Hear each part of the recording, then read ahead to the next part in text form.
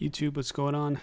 Today we're going to show you a quick video on how to complete the Anchor of Light Lost Sector puzzle. So once you jump in, we'll just go ahead and jump right into it. So once you've completed the Lost Sector section here, you're going to come over to this area. You hit the chest, and then here is the puzzle. So once you're at the puzzle, you're definitely going to want to make sure that you're using a hand cannon or a single shot, like a scout rifle.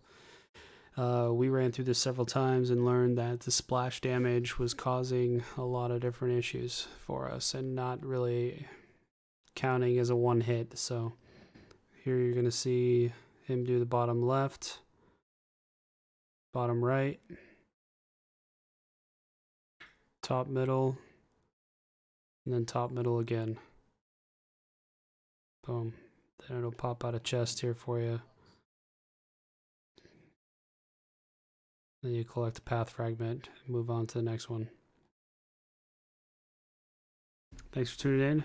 Be sure to find me live on Twitch, twitch.tv/DetroitJohns.